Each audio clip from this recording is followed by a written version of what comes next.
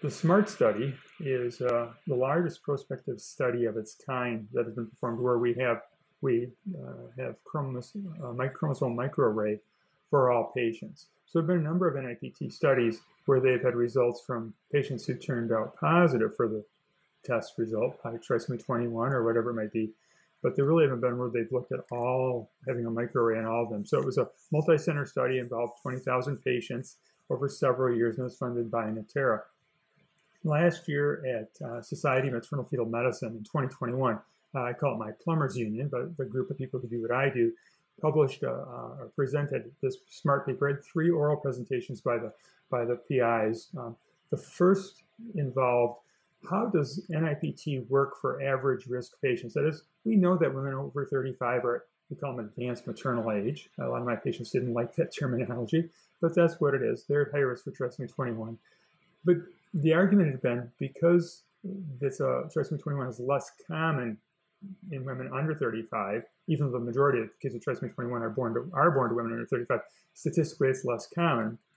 How does it work in that subset of patients? And the belief had been that the NIPT test doesn't work as well.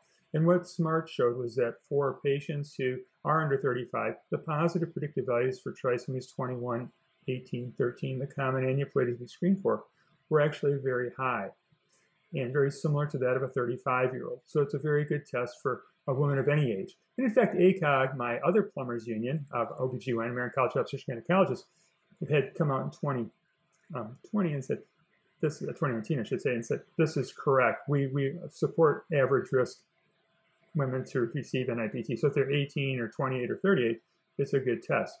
We also applied what we call our artificial intelligence and developed new algorithms, revised our algorithms, by the better term, and found that we could improve our positive predictive value just a little bit as well. So that was the first oral presentation. The second one, which I think is the key one from the standpoint of care of families and improving outcomes, optimizing outcomes, was the 22q microdeletion paper. And what that study showed was, because we had follow-up data on all these kids with microarrays, so we knew if they did or didn't have a 22q. But we demonstrated that with our new algorithm, we could have a positive predictive value of 52.4% compared to the old positive predictive value of only 20%.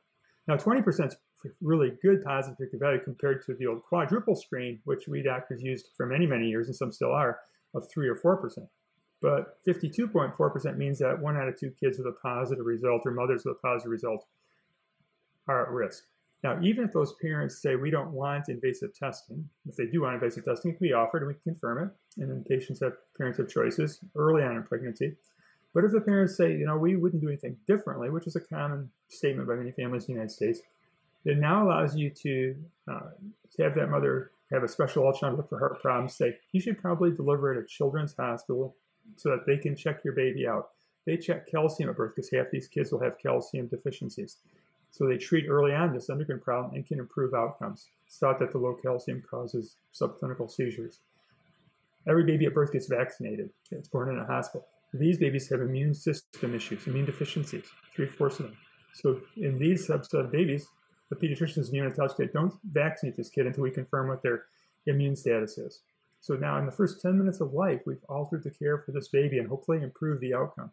Thirdly, 2/3 of these babies have palate problems, some not very obvious. They don't feed very well at all. So we try to encourage mothers to breastfeed. These babies don't nurse or breastfeed very well. So we recommend a PEDS ENT, some type of evaluation of the ear, nose, and throat doctor, to look for palate problems. So again, we can help these babies feed so they don't become failing to thrive. And lastly, they all should have a newborn heart ultrasound to make sure there's no major heart birth defects before they go home.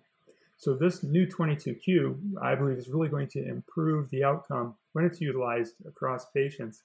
It's going to improve the outcome for many families. And in fact, the article was just published last month in the American Journal of OBGYN. And in a letter to the editor, the authors responded and saying, we think that 22q screening broadly across the population using NIPT is ready for prime time care. So now we just need my specialty unit organization of ACOG and SMFM to say, okay, everybody, let's start screening for it. And we think that's going to come soon.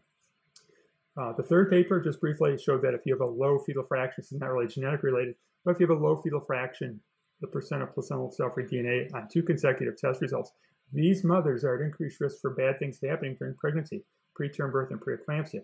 So now we've identified a subset of women who, while it's not rare disease, definitely preterm birth is the most common cause of long-term handicap in the United States right now from a newborn standpoint. So now we have a way of potentially identifying mothers who are at high risk, potentially applying interventions, and again, improving outcomes for these children.